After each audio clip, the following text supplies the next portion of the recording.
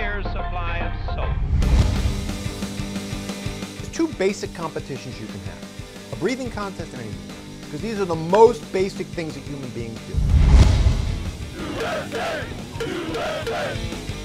I'm not sure what draws people to competitive eating, but they are drawn to it.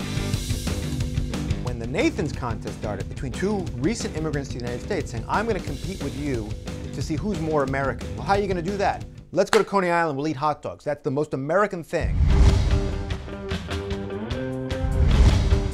I eat a lot. I stretch my stomach with water. What's the worst that can happen? I'm ranked 19th in the world at something, you know? Even though it's just eating, you're really good at something. There's a few people that can say, I owe my success to a hamburger. One of them is the CEO of McDonald's. One of them is the CEO of Burger King, and one of them is me.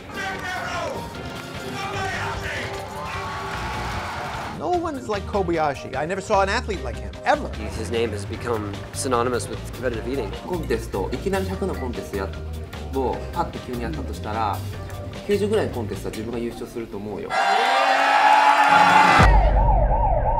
Kobayashi was taken into custody. He did not compete this year after contract negotiations broke down with Major League Eating.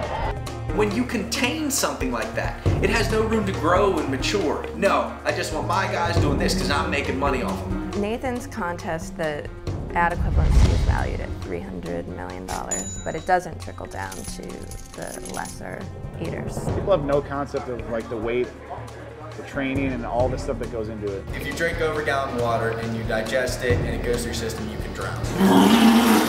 If he kept doing it would likely destroy the elasticity of the stuff. I've had little strings of what look to be lining come up. There's something underneath all of this that we're not getting.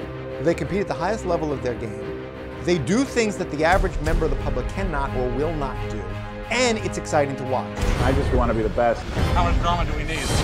I want to eat a shark. Competition in excess. I mean, you've just basically said the American motto.